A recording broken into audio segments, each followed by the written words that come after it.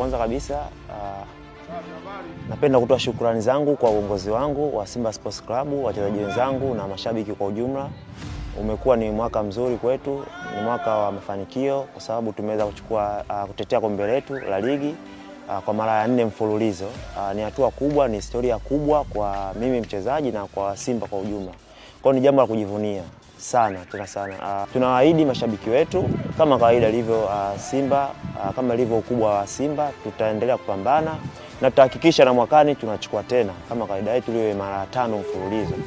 Kwa hiyo hii ni hatua kubwa. Lakini la mwisho tunaweza kusema kwamba tunawakaribisha na tunawaomba wapenzi wetu, mashabiki wetu na wapenda soka kwa ujumla, siku ya Jumapili itakuwa ni siku muhimu, ni siku ya furaha, ni siku ya kusherehesha, ambapo tutacheza game yetu na Namungo. Kwa hiyo ni siku ambayo tutakuwa tunakabidhiwa kombe letu la ligi.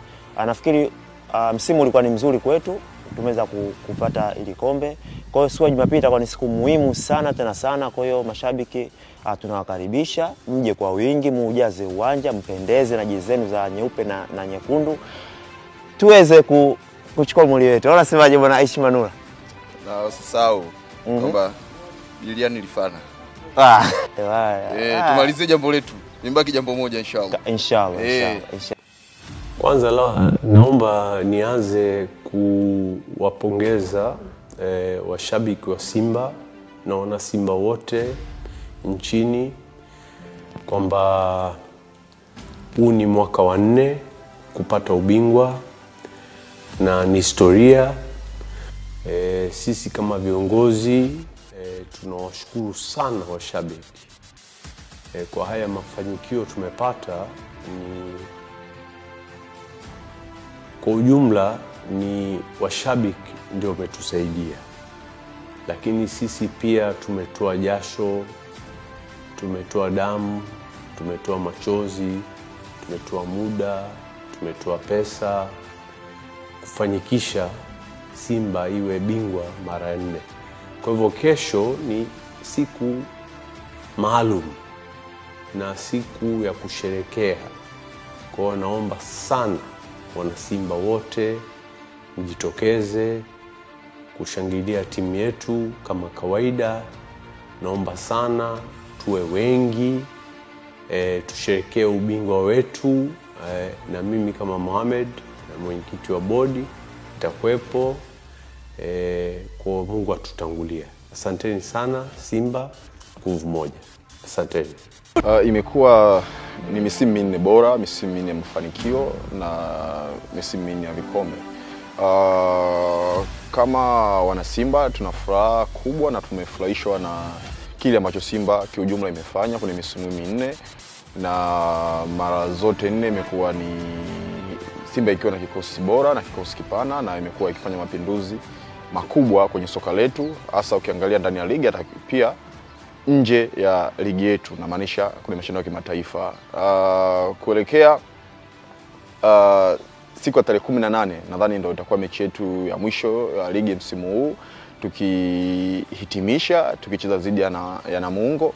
Kwa hiyo ni mechi kubwa, mechi nzuri na mechi ya burudani, lakini kwetu kama wana Simba ni siku kubwa na siku nzuri zaidi kwa sababu ni siku ambayo tunaenda kukabidhiwa kikombe. Kwa hiyo mimi kama mchezaji, kama timu kwa ujumla, ni vyema siku ambayo tunakabidhiwa kombe tukiwa na mashabiki wengi ambao watakuwa wanachagiza kwa ndelemo na vifijo, kwa sababu itatupa hamasa, na ni mechi ambayo tunacheza nyumbani. Kwa hiyo tuna kila sababu ya kuonyesha tuko nyumbani na kuonyesha kwamba kama mashabiki vigelegele, shangwe, kushangilia, kujitoa kwao kwa ajili ya klabu yao. Sasa klabu inaenda kutamatisha na kile ambacho walikuwa wanakihitaji kwenye msimu huu. Kama wachezaji, kama viongozi, wameweza kuwapatia washabiki wao kile ambacho walikuwa wanahitaji na wanastahili kulingana na timu yao jinsi ilivyo. Kwa hiyo kwangu kama mchezaji itakuwa fahari zaidi kuona mashabiki wakijitokeza kwa wingi kuweza kushangilia kombe lao ambao tulipambana kwa ajili yao, tulitoa jasho letu kwa ajili yao, lakini wao pia waliweza kushangilia kwa ajili ya sisi kutupa nguvu tuweze kutoa ubingwa huu.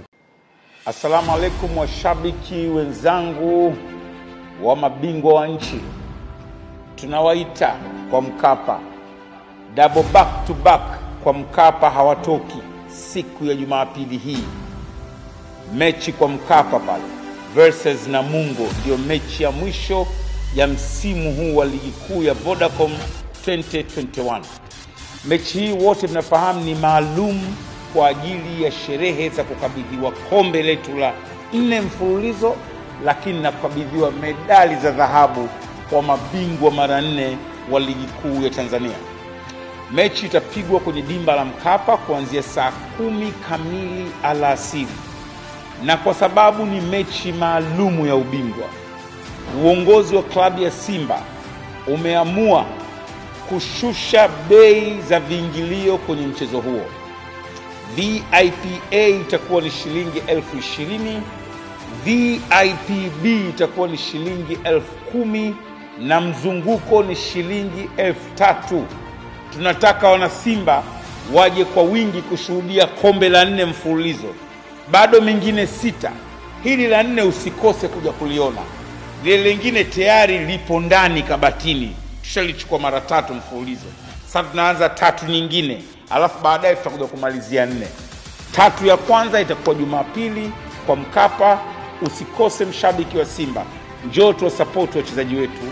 Tukimaliza mechi kishaisha, uwanja mzima tusimame kwa shangwe na furaha kuwapongeza wachezaji wetu. Wachezaji watapita kwenye kona zote za uwanjani kwa ajili ya kuwapa hamasa washabiki, lakini pamoja na kuwaonyesha kombe la ubingwa wa ligi kuu la 4 mfululizo. Yes, hili ni la 4 mfululizo toka kwa champione wa taifa hili, Simba Sports Club. Dear Simba fans, hope you are doing well. I'm very, very happy because of the trophy we won. My first season here, I came in December, and through the hard work we put in as a team, God helped us, and we took the trophy. So all thanks go to God and the management of Simba Sports Club, plus my fellow players for the hard work and to make all the Simba fans happy.